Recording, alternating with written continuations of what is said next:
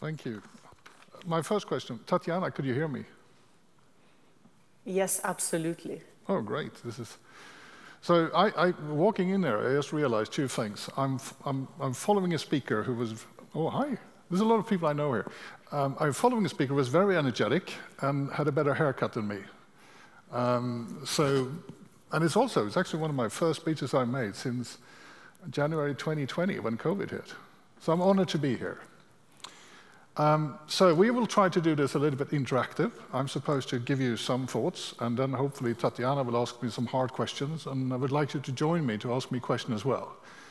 I'm well known for speaking fast in any language, and I don't like to speak at length. So I hope we can make it more interactive. Is that okay? Hi, by the way. It's so good to see people again. I missed you. Anyway, ICANN. My name is Göran Marby. I'm the president and CEO of ICANN. And as you know, ICANN sort of have two different roles. One of them is what many of you are engaged in, is the policy-making process. That is actually not what I'm going to talk about today. I'm going to talk about the other thing we do, which is actually our technical remit, what we actually do from a technical standpoint. The reason for that is because that is what often is now getting challenged by governments and regulations around the world. So think about it like this. Every time you go online as an individual, you hit about something that originates from ICANN. All identifiers and all protocols technically starts at ICANN. That's our role. That's why we were created. We don't set policies for all of this, of course. We have, for instance, RIPE, who sets policies for the distribution of IP addresses. You have all the country code operators who sets their own policies, how to utilize their assets for that. But we do that technically. And that's kind of important to bear in mind that that is the sort of a role I'm talking about today. It's kind of interesting because that is the fact that we all join by the hip, but one technical system creates something that is quite unique. The interoperability of the internet is itself. Today we have, I don't know how even they're calculated, we have about 5 billion internet users around the world. It's quite, with all using the same interoperable system. Someone told me that, I think it was in November 2020, it was the largest internet day ever, with more than 8 trillion requests into the system at one day. I invited researchers and other ones to tell me why that was the biggest internet day ever, because we actually don't know, because nobody has the control of what actually happens on the internet. But it says something about the volume of this interoperability. It's funny, sort of, I started working for ICANN in 2016. Or 200 internet years ago. When I joined ICANN, everything about the internet was positive. Do you remember those days? It's going to save the world. Peace to the world, good digital economy, everything was positive. All countries came up with digital plans to make the country more digital, and then everything's just going to work out. And then I went to a conference in Geneva, and everybody's talking about the negative effects of the internet. And it happened very fast. It was not really like, I remember me and a guy called Windsurf, that you might have heard of, we were sitting on a panel and we just looked at each other. Why are everybody so negative now? It was all about fake news, frauds, and very important things. But suddenly it just became negative. Until that day, many of us who was engaged in this worked in a very closed environment with no political interest to it.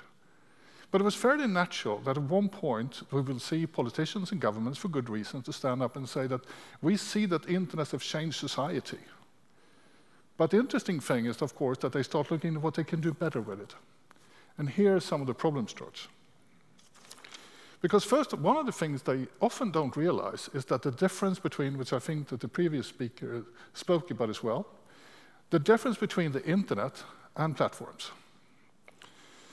When you walk into a platform, social media platforms, other platforms, you physically leave the internet.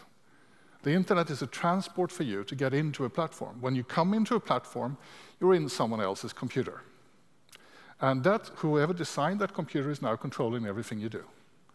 And there are large social media platforms out there with a lot of users, but it's not the internet itself. Can we agree on that? Yes. Can you, every time you meet someone, tell the difference between a social media platform and the internet itself? It helped me greatly. Also, it explained to me that the word cyber doesn't exist. Cyber is always in someone else's computer, and cloud computing is nothing else that you placed your things in your neighbor's garage in their computers. It is that simple. There's no magic about it. So when people started, and from a geopolitical standpoint, when politicians start, and I think they are right.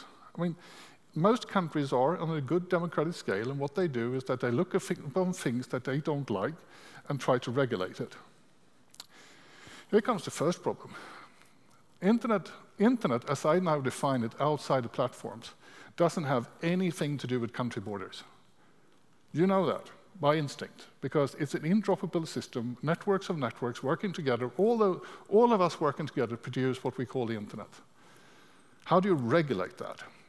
In the EU, you've seen certain attempts trying to make a digital sovereignty by talking about that we have to build resources in our own region.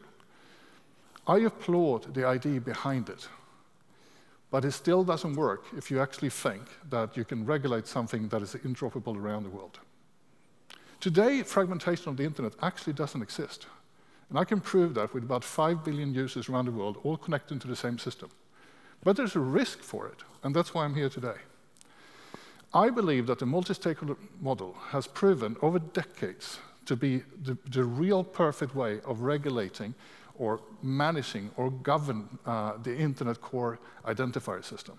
Why do I think that? Because we went from 0 users to 5 billion users in a couple of decades.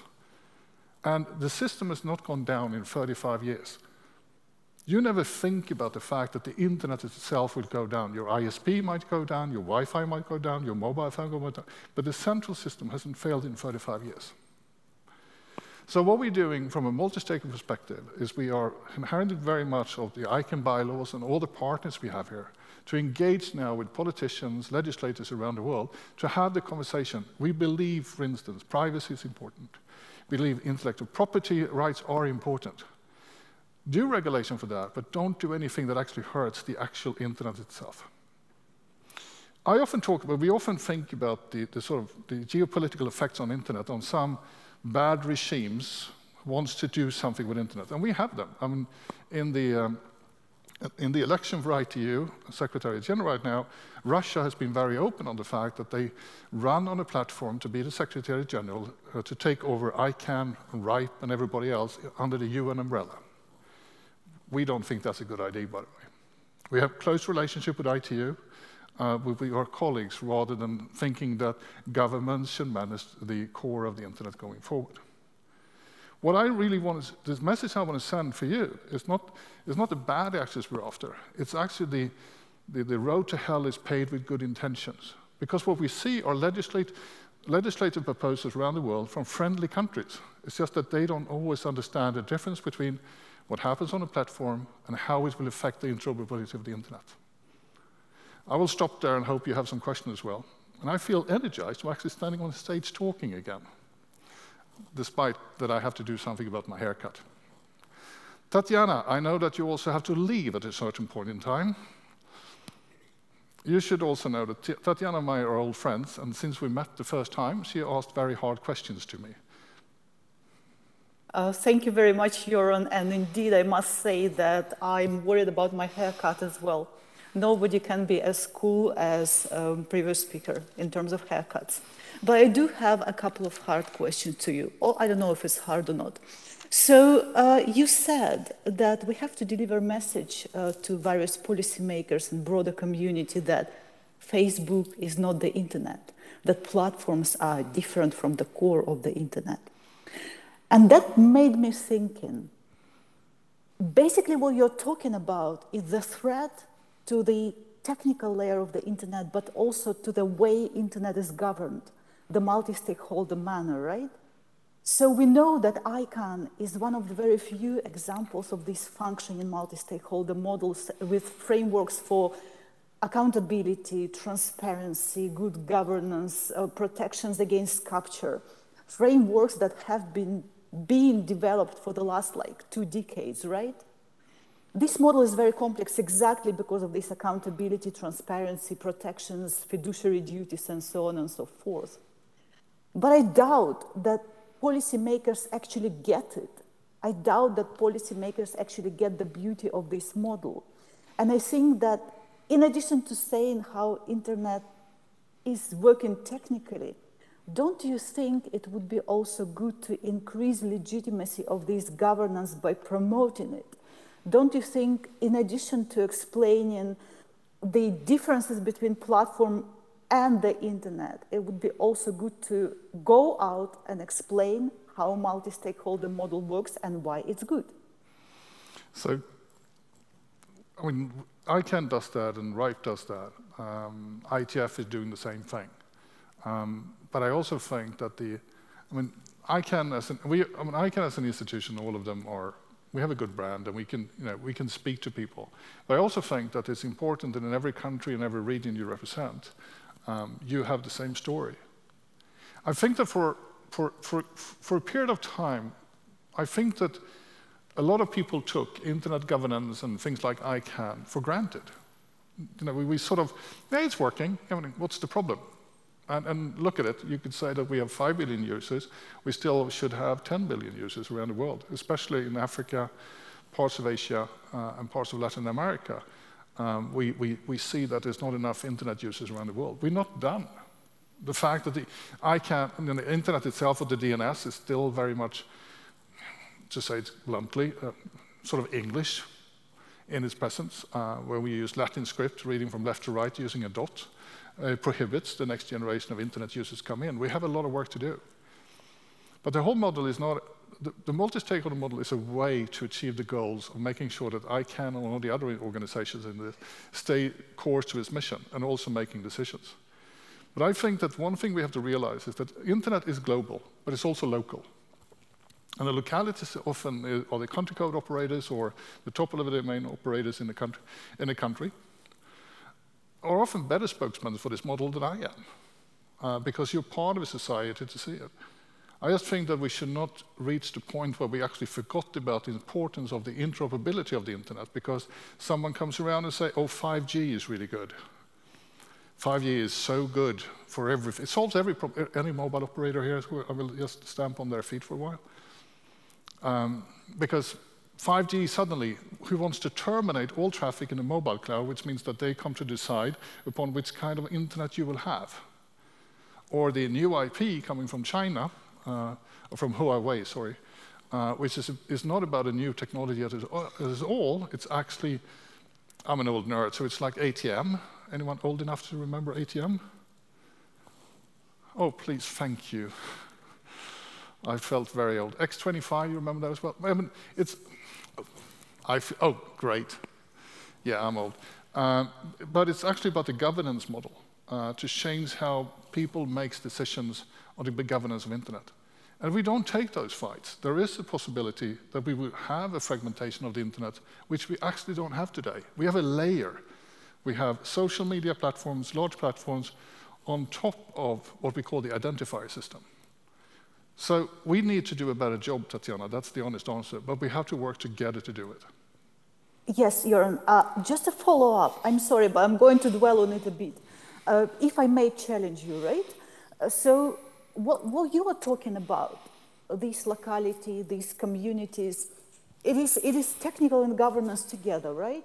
But what I feel when I go out to these localities, to these communities, or to this, globality of governance, I always feel that there is actually a lack of understanding exactly because the multi-stakeholder model is so complex. Look at people who come to ICANN, for example, for the first time. It takes ages to understand the complexity of these mechanisms and how this works. And I absolutely agree with you that the message sent to the policymakers, to the people in governments should be aligned.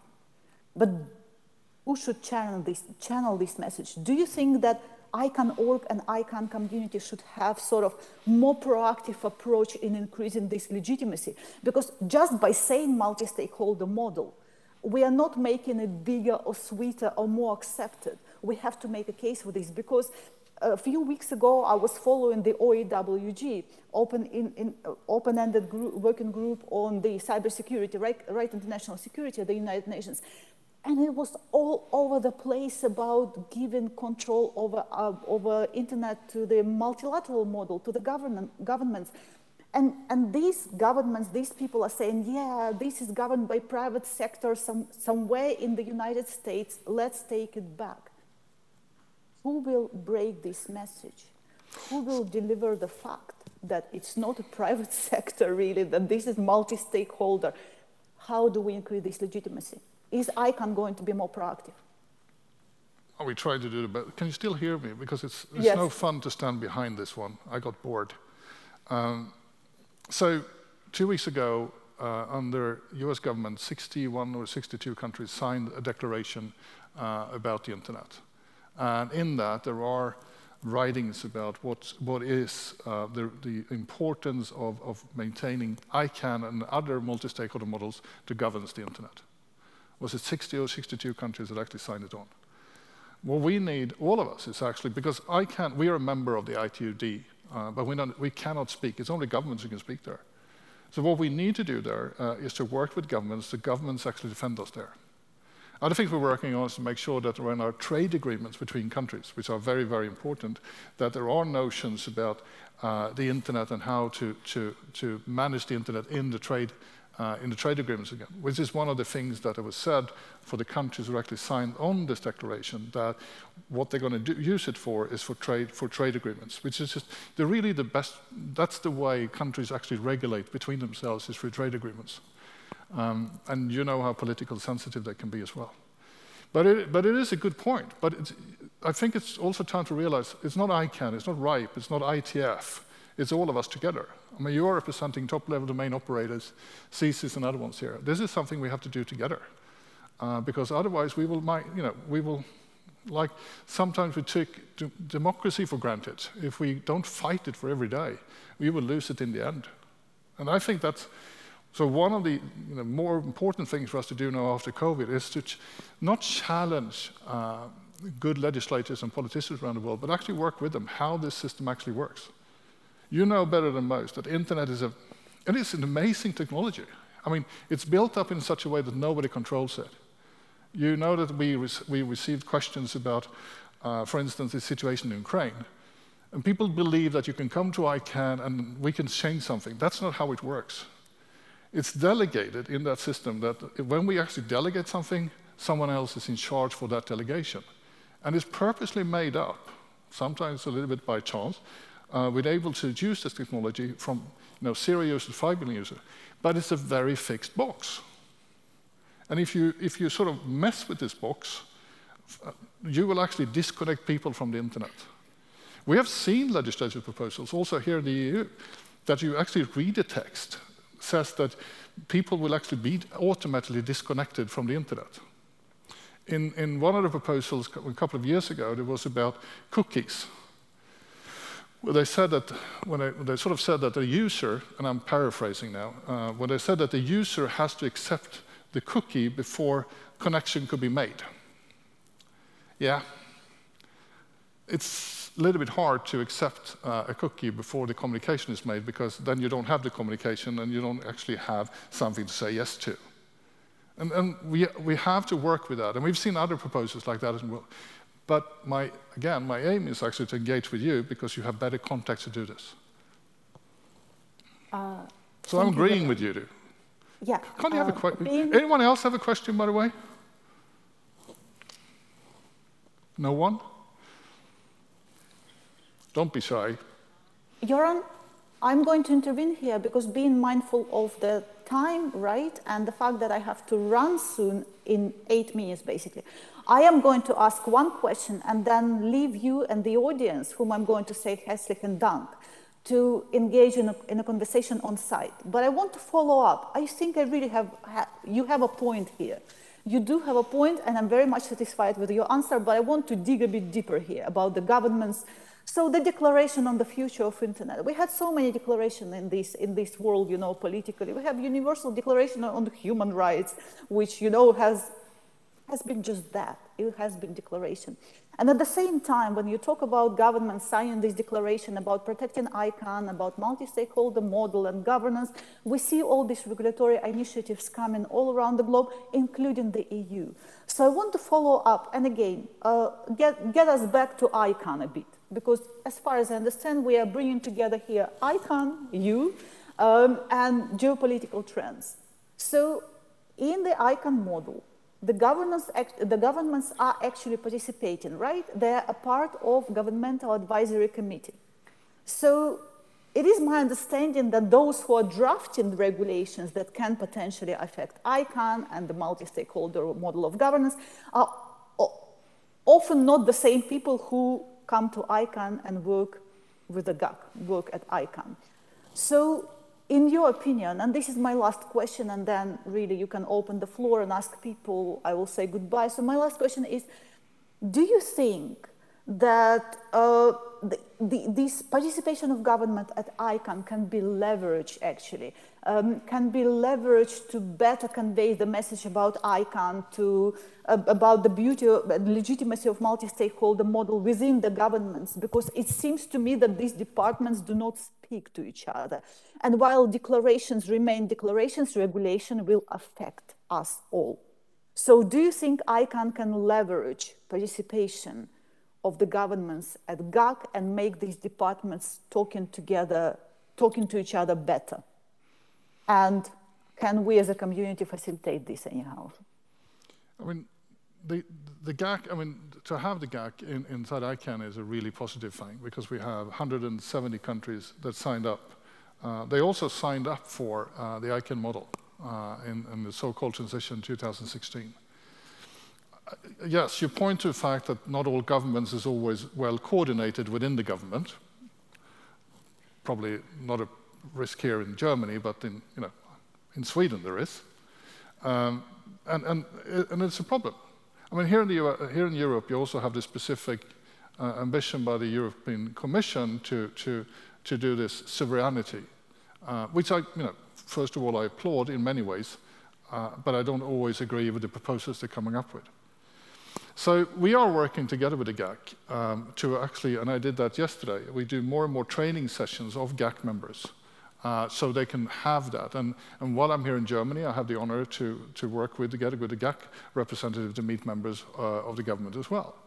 So we do that more and more. So I don't want to disagree with you. But again, when we come into the next ICANN meeting, which will happen in The Hague, one of the interesting things for you guys is that you can actually walk into the GAC room and you can meet your country's GAC representatives and have a conversation with them as well. I often spoke to different constituencies within ICANN and said, this is an opportunity. You will meet them at the reception, you will meet them at the cocktail, get to know them. Because they often want to carry your message back. And if there's something, they actually have to, because they're government representatives. But they cannot speak if the government hasn't decided what they can talk, what they can say. And that is something that is different from all other parts, is that if you represent a government going into the GAC, your government has told you what to say. And if the government hasn't told you to say anything, basically, you can't say anything, because it's never your personal opinion if you represent the country. And that is something we have to work on. But we are trying to train GAC members more and more. But the second thing is open the door and go in and talk to them. Thank you very much, Göran. I see someone has a hand up there. Thank God. Before this person asks their question, maybe I can say goodbye, because I really have to run and talk to my students about platform regulation. Good. And I believe that you will handle this discussion in the room in the best possible way. Thank you very much for answering all my questions, and I hope to see you soon. You still owe me an answer on local loop unbundling, you know. See you. Yeah, we still have not solved the local loop unbundling. Bye-bye. Thank you very much to Danik for inviting me. Thank you. Thank you so much.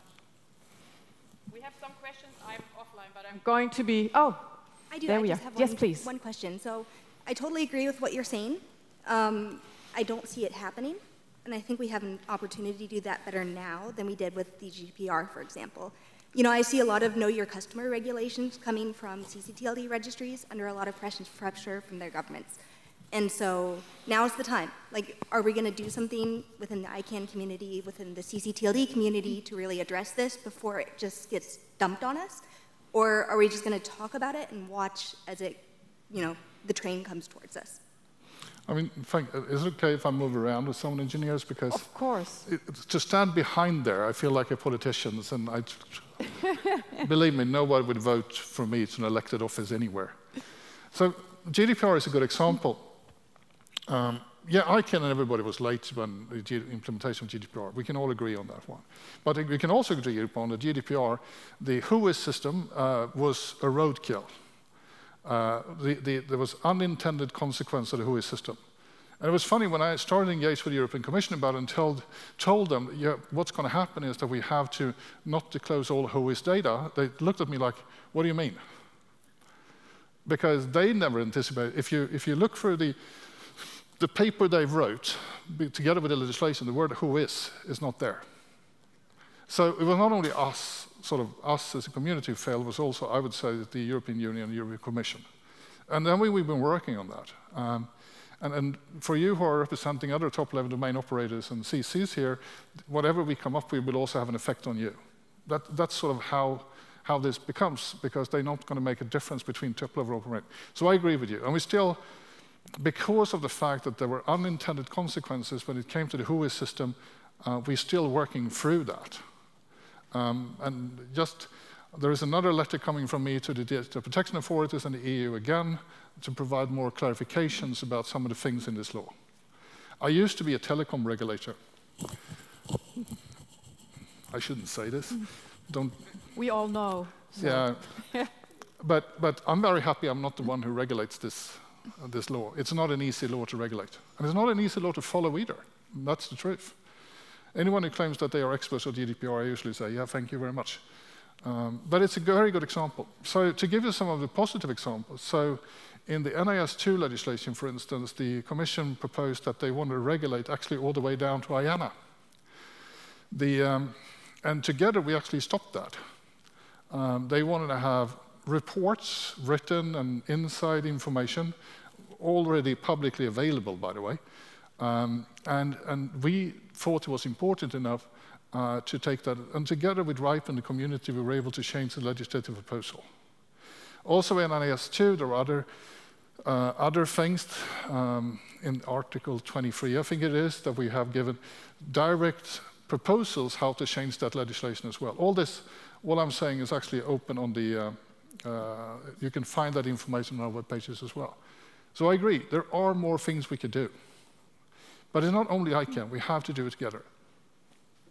I can give you many more examples. I mean, one of the interesting things you've seen from which we don't really interfere with, the proposal for a resolver for Europe, where the European Commission came out with saying that Google and Cloudflare or someone had 95 or 98% market share, which surprised us slightly because, in essence, they have a 2.5% market share, and the rest of the resolvers belongs to telcos and ISPs. Yeah. A lot of things do we do there. More questions, please. We don't really have the time. You answered 2 questions in one, by the way. Well done. Okay. And the problem is our next speaker has a tight schedule and she's going to join us remote. So, okay. Will you be around for a little while longer? No, you have to a little bit longer, but I'm fine. Thank you. You gave me shorter time. Did we? Yes, no, because this we had 10 minutes longer now, and you started 10 minutes late. I don't want to be the bad cop here. Is there another question? I would have someone had standing up there. Okay, let's do it. Is it a short one? Give it to us. Oh, I hear a lot the word we have to fight for something. And unfortunately, right now, in the current situation, this word fight is being used with terrible consequences. And I think we should avoid using this. We should use different metaphors, and one of them that I think is useful is to build rather than to fight. And there's many things that we need to build, specifically in the context of WHOIS. We need to build new things, and possibly not by legislation, but making people, enabling them to use things rather than obliging them to use things. I mean, I take your comments about not using the word fight. Sorry about that. But I still think that we have an obligation to protect the interoperability of the internet and the transparency of the internet. So just add on to the WHOIS. WHOIS has actually been around longer than ICANN. It's a part of the transparency of the internet that we always believed in. GDPR hindered that transparency. People can discuss the different effects, if it was good or bad. But the fact of the matter is when GDPR came around, it lessened the transparency of the internet itself. And that's not something we, as ICANN or anyone else, can do something about. That's up to the legislators. And so far, they have not been willing to change the law to give who is broader access. It is, we have to do what we have to do when it comes to disclosure of data. With that, I'm done. That was short, wasn't it? I had questions as well. You had a question? No, but we don't have the time for it. I'm really, yeah. Are there any threats to ICANN's role at the moment? Like, I was thinking about ITU, the new Secretary General, stuff coming up. Well, let's not use the word threats. I'm learning. Challenges. There's always challenges. I mean, there are countries around the world who doesn't really like the model, the multi-stakeholder model. They like to have a more governments interfering into it. And then when they tell me, I usually give one example, then I'm going to be silent. So what ICANN and all of those do is actually very effective. And I know this because I've been the head of my country delegation to ITU. I'll give you one example. It took the UN system 25 years to come up with what they call the International Sea Law. It took 25 years for countries to agree on this one. What we do in the multi-stakeholder model, that's what we do for breakfast. So you might think it takes a long time, but actually, if you look comparison on how reactive we can be for a challenge, when we come together, it's much faster than any governments. And it's also, I think it's important that we don't only listen to elected officials. I want to have civil society there. I want to have businesses there. I want to have academia there. I want the elected ones as well. Because who are we actually doing this for? We're not doing this for business. We're non-for-profit, for God's sake. We do it for one reason. We want people to have access to internet. And the reason we want to do that is not because we make any money out of it. It's just that we believe when people get access to internet, something magical happens. What is this? It's up to you.